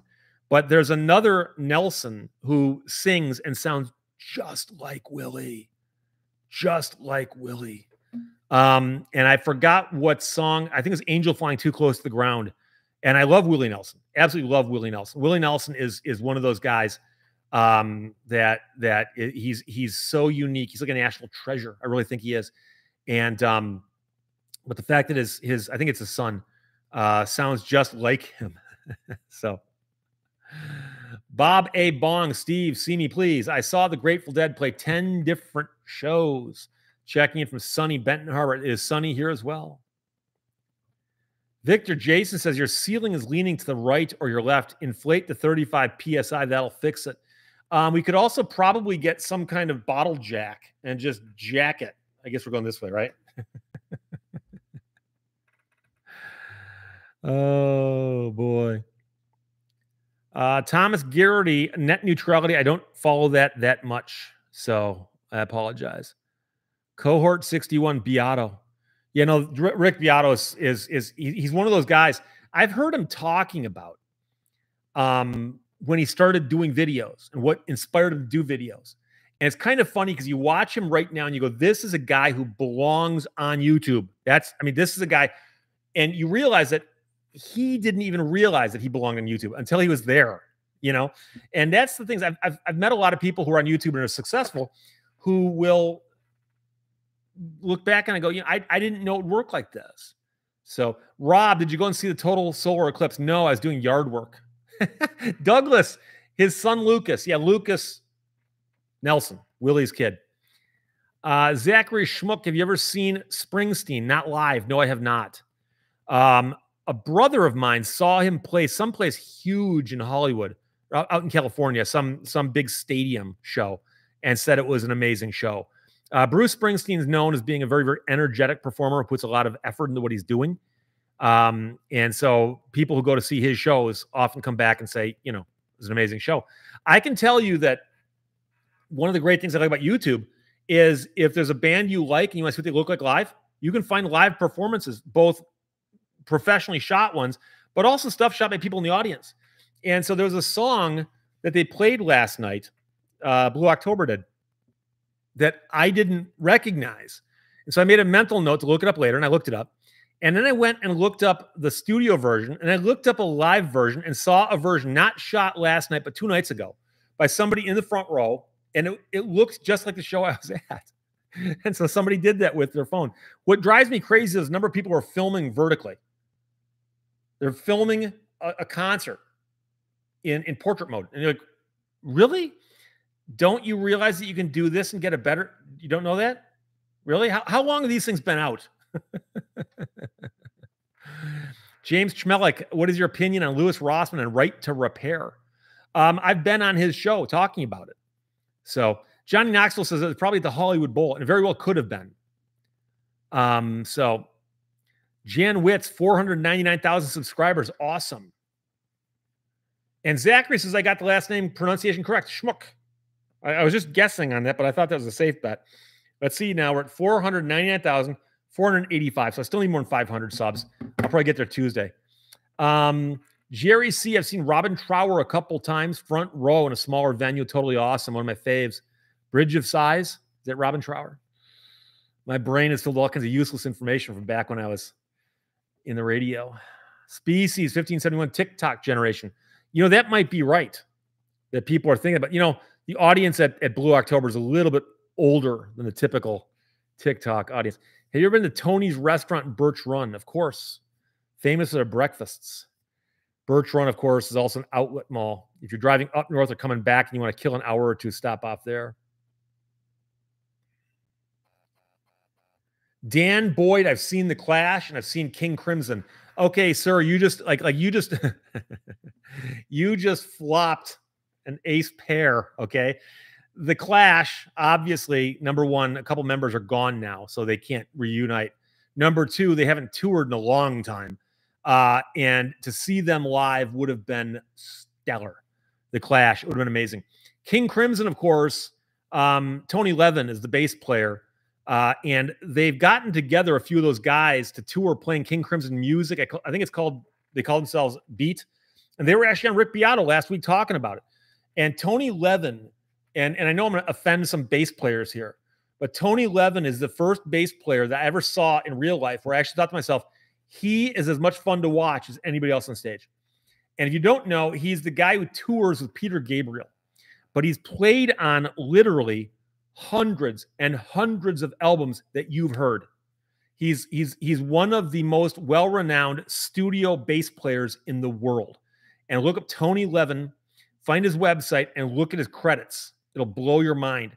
But you watch him. Go find, there was from My Secret World, a Peter Gabriel concert video professionally shot. And it's shot of that particular tour. And I saw them on that tour, by the way. It's a fabulous tour. And Tony Levin plays both an upright, or I'm sorry, regular, like a Fender bass, but he also plays a Chapman stick. And he interchanges those things because Peter Gabriel's also a guitar player. So I've seen him play, like on Salisbury Hill, a bass, or I've seen him play a Chapman stick. It just depends on what he feels like playing that day, I guess. And he is so good. And if you watch and focus on him, you realize that he's doing stuff that a lot of bass players don't bother doing because they don't think, hey, nobody's watching me. Nobody can actually pick out what I'm doing the same way you can pick out a guitar solo, or Peter Gabriel, who's up front, hamming it up for the spotlight. And I've been to those shows, and I find myself doing this because I'm watching Tony Levin, and I'm watching Peter Gabriel, Tony Levin. And he's an entertaining bassist to watch, and he's extremely good. So Mind Ben says, hey, Steve, your room is cleaner than mine. Well, I'm sure you know this is a studio. It's more of a junk pile. But Mr. Phil says the first concert I went to was Frank Zappa. Frank Zappa is one of those guys. I know he's passed, but he was such an interesting guy and a brilliant musician. Many Americans only know him from, of course, Valley Girl off of Chic Your Booty. And he was a genius musically and otherwise. And he was an odd guy. And he'd write songs where if you're listening to him without hearing the lyrics, you go, that's a great song. Then you listen to the words and you're like, well, that's a weird song. That's strange. Apparently, what he was doing paid well enough for him to not care how marketable it was that he was doing it. And I remember working at my very first time in a radio station. I was not on the air. I was an intern at WABX, which is one of the original free-form radio stations in America, 99.5 in Detroit. And they had been free-form earlier, and they finally went over into a little bit more of a format. And all the DJs would talk about Frank Zappa. We wish we could play Frank Zappa. And occasionally they might play like, Dental Floss Tycoon or something, but Johnny Knoxville, surprised he didn't go with hardwood floors up there. No, I'm worried about the sound. So you got to carpet the floors. Even in my last studio, the floor was not carpeted when I got there, and I put carpet down because otherwise you get reflections off the floor as well as the ceilings and the walls. And I've already got problems with reflections up here.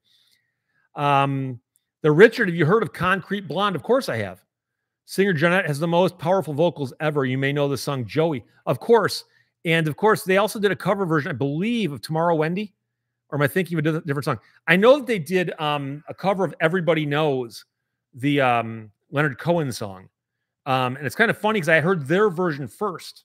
And that's a cool song. The lyrics are really cool. Then I heard Leonard Cohen's version. I'm like, oh, that's even cooler. Oh, boy. But of course, Concrete Blonde got a lot of airplay, especially in Los Angeles. So Bob Bong says, hey, Steve, pull your camera back a few feet and put more on the wall.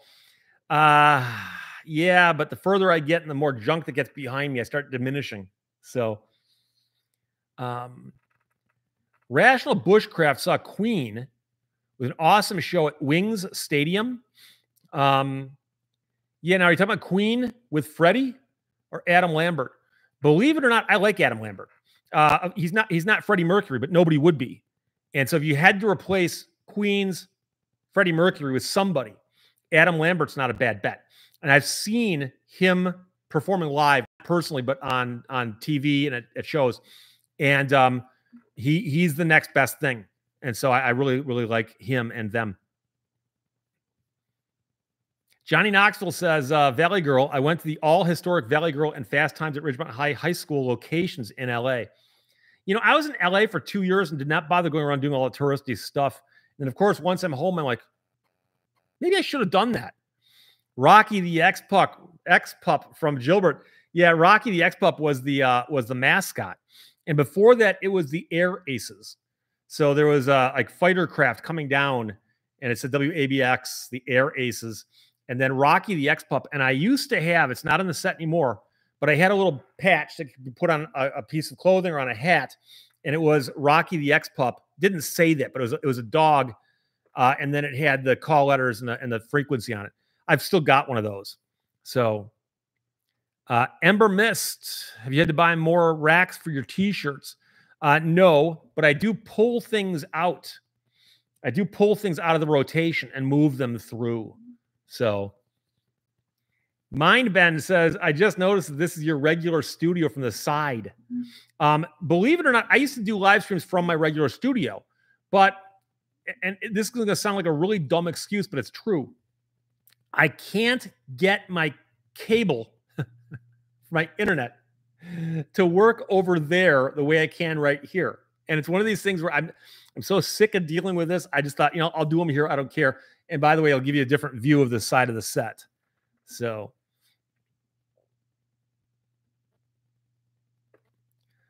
Buddy Toby TV says that groundhogs are mentioned on Jeopardy, and the question was something to the effect of they're also known as this kind of pigs. I'm guessing, what is a whistle pig? Zachary Schmuck, what do you think about Journey without Steve Perry? I saw them with an opener by Night Ranger. I was never a big Journey fan, so I don't really know how I feel about that one way or the other. Gilbert says, I have a WABX t-shirt, but it's not your size. I probably have a couple WABX t-shirts also. There's a chair kind of blocking the way, but I think I can do this to some extent. Hang on.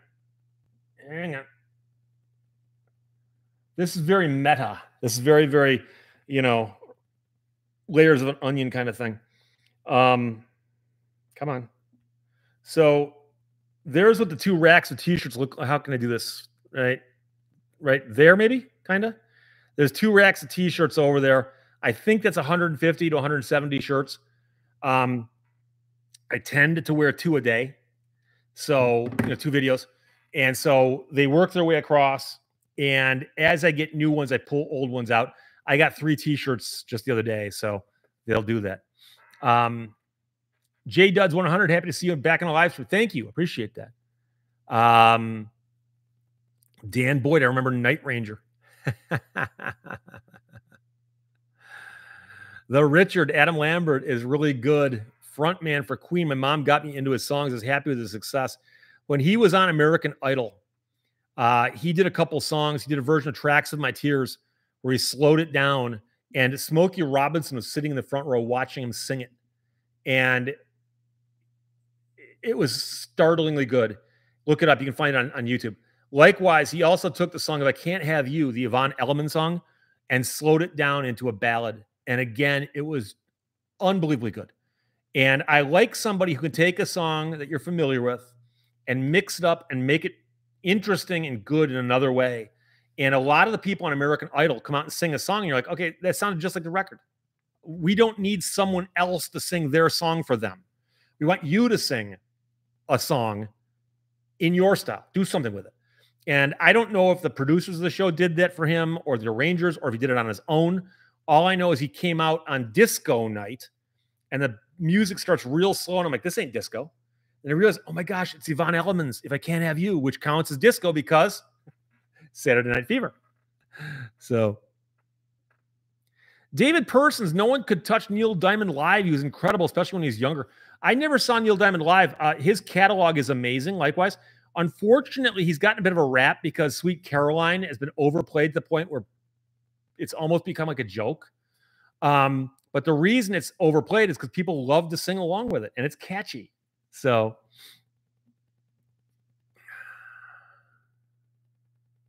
the Prodigal Stranger is talking about the W and the K for radio call signs. He says the guideline more than a rule, and that is true. W's tend to be east of the Mississippi. K's tend to be west, but there are some outliers. So there's, I think somebody mentioned KDKA in Pittsburgh. DePaul mentioned that. And I think what happened was, I think now if you signed on a brand new radio station, the FCC would make you take a W for east of the Mississippi and take K for the west. But I think in the old days, stations could swap call letters among a network, for instance. I don't know exactly how it happened. And likewise, I know that most Canadian radio stations begin with the letter C. but not all. And so I learned that also. So a lot of these things aren't carved in stone, although quite frankly, MHOA points out in the Twin Cities, CCO is west of the river, KSTP is east. But of course, that's because the river's right there. George Ruggiero says, you've got to explain the sign lawyer dog to people. Yeah, it's one of the most embarrassing things I've had to encounter as an attorney, but I read the story about a guy down south who was arrested, and he's read his rights. They said, so you have the right to an attorney. Do you want one? He goes, yeah, I want a lawyer dog. And they started questioning him. So he talked to him. When he went to court, they said, well, he asked for a lawyer, but he didn't get one. They said, no. He asked for a lawyer dog. There's no such thing. Everyone knows he said, I'd like a lawyer, comma, dog. You just can't see punctuation. And that made it to a state Supreme Court who said, nope, he asked for a lawyer dog.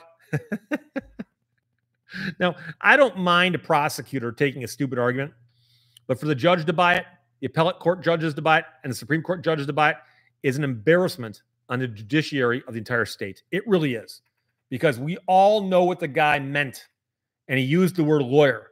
If you said, no, I want to talk to one of them dogs, well, no, but a lawyer dog, yes. Mindbend and several others are calling out CKLW, which, of course, is the Windsor Big 8. And as licensed in Canada, gigantic signal. You could hear it all over North America at night. They were also a leader in top 40 radio. They broke a lot of songs that other stations weren't playing yet. They're number one in Detroit, Toledo, Flint, I think Lansing at one point in time. The number one station in those cities, and it was in Canada. So very, very well known to people my age and a little bit older. Species 1571 says we don't have that in the UK. Stations just have names. I just read a book on the history of radio. It's written by an English guy, and it emphasizes a lot of stuff happening with radio in England. And I did not know as much about that as I should have. And it was fascinating watching these early stations signing on and what they would put on for programming. Because, there's a time when you put the signal up, the antenna up, you put the signal out, there's like 3 people listening. So how much money do you put into, the cost of your programming? Also in Australia. In Australia, it's hilarious.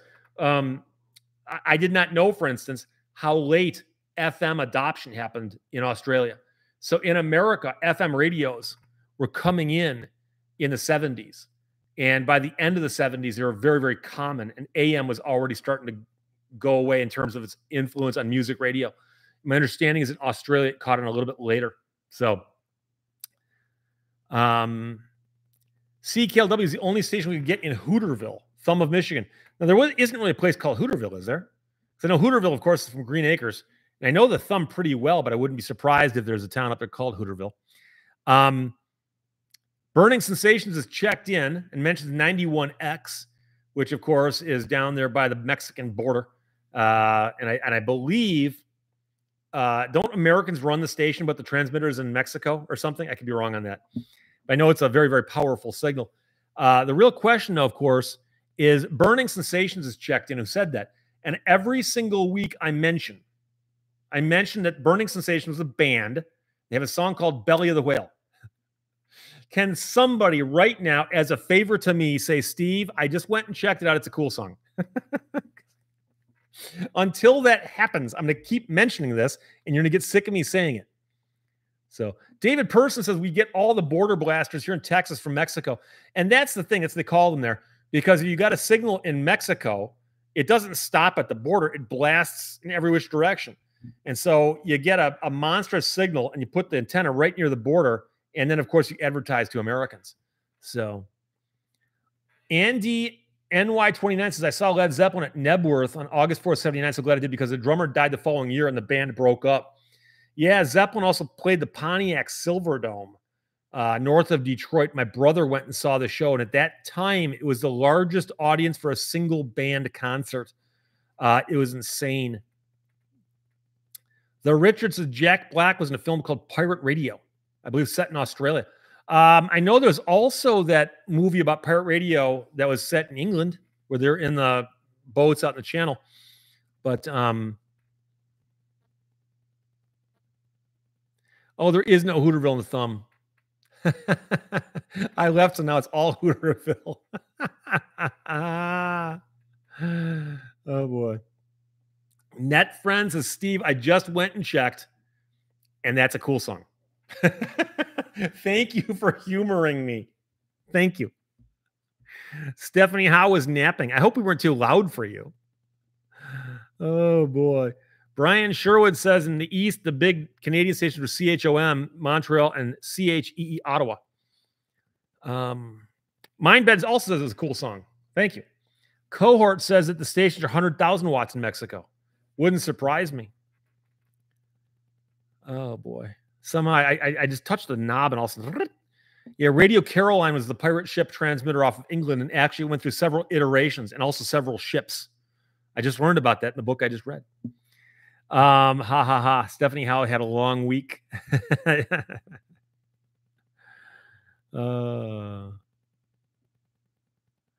Robert Brooker says that song memory triggered Mexican Radio by the Wall of Voodoo. That's another song that got a lot of airplay back in the day on KROQ Los Angeles.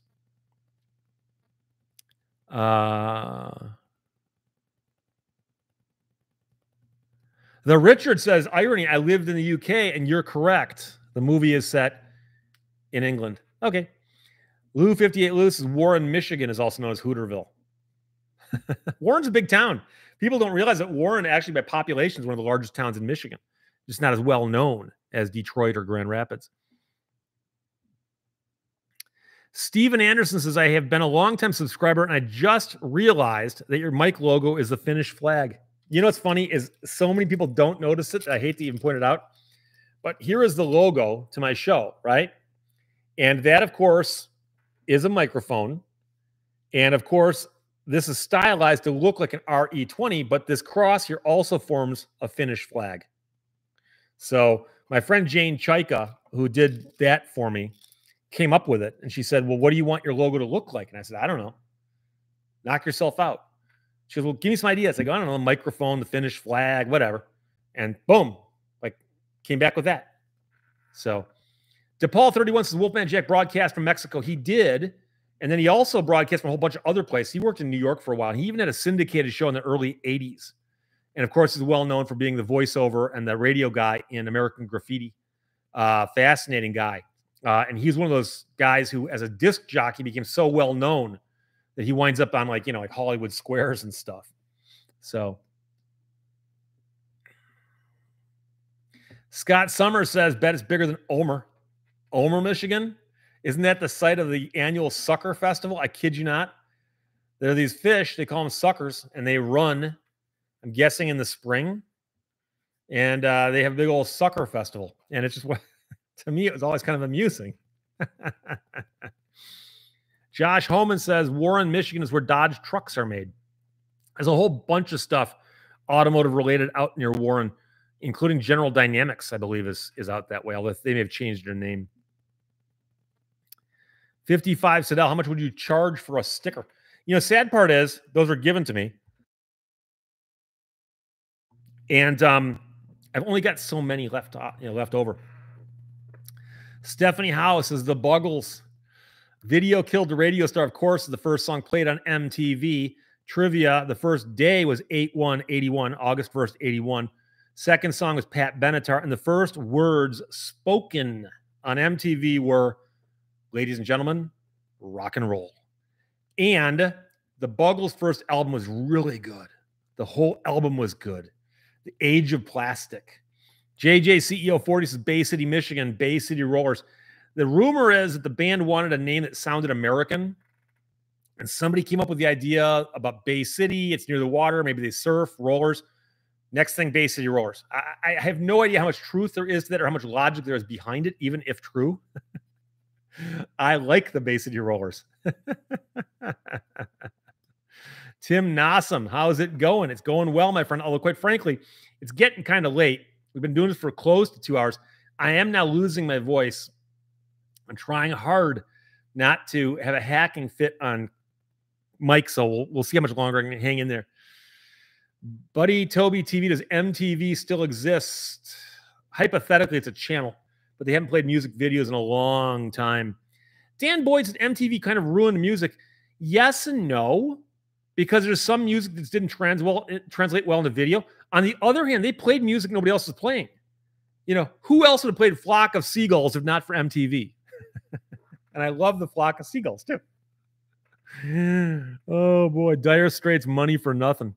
Yeah, that's another big MTV song. Oh boy. Yeah, Kazoo Latricious says, have a drink of water. It's easier said than done. I got nothing up here. I always think I should bring something. Then I thought, well, if I bring it, I dump it on my keyboard, they'll be bummed out. So, you know. David Persons, are you going to make these YouTube live streams a regular event? I'm going to try to. If I've got time, I'll do it. Zachary Schmook says, I'd slap a Lehto's Law sticker and a legal Eagle sticker in my car and probably won't get pulled over. You never know. I actually did. I had a guy who mowed my lawn, and he saw one of these on my car. He goes, can I have one of those? Like, what are you going to put? He's on my lawnmower. So he's got one on his lawnmower. Oh, boy. Jacob C., good morning from Brisbane, Australia. Glad I could catch you. I'm glad you did. I mentioned before I used to do a call-in about once a month with a guy named Chris Goodsell in Australia for the radio there. He passed away a couple months ago. It's kind of sad because about once a month I'd talk to this guy via Zoom about cars and stuff. And it was always fun comparing notes, you know, and I'm sure I was just as entertained by his accent as he was entertained by mine, but he passed away, so. Buddy Toby TV kids came of age in the Total Request live days. They'd at least play music videos at night. I don't have cable anymore. Yeah, and I've seen some bands that appeared on TRL that I was kind of surprised by. But, you know, they did get the music out. Sledgehammer, Fight Me, Norm Anderson. You know, I love Peter Gabriel, but that's not my favorite song. I think he phoned it in on a couple of those albums. JJ CEO 40, lawnmower or lawn tractor? In his case, it's a zero-turn mower. It's not considered a tractor, I don't think. Marcus King, have you ever had a case regarding vehicle importation to the U.S.? No, never dealt with that. Retired Butcher Boy, still riding the Peloton? Yes, I wrote it this morning. Emmanuel Guerra, I need to pay for my Steve Lehto book. Yes. And what I'll tell you right now, I'm going to have to end. I can't do this much longer. Is that I did make an offer yesterday via video. If you want one of these books, $15 from me. I got a stack of them downstairs. If you want one, email me directly at steve@lehtoslaw.com. I'll put it in the box right now, steve@lehtoslaw.com. And for $15, you get the book. I sign it, but you have to be in the U.S. right now. I cannot send these things out of the country yet because the cost is too prohibitive. But the book normally was priced $12, but $15 from me. I sign it, send it to you, and that takes care of postage and handling and all of that. I've had several people go, Steve, how much for postage? I'm like, no, it's built into the price, $15. So if you go ahead and email me at that address, I will invoice you via Square. I do need your first and last name. So in the email, put book in the subject line, just book. I'll see it. I'll invoice you, pay the invoice, and next week, starting tomorrow, I'm sitting down and stuffing envelopes. So that's going to wrap it up for us right now. I will see you hopefully next weekend, probably on Sunday. Until then, behave yourself. Bye-bye.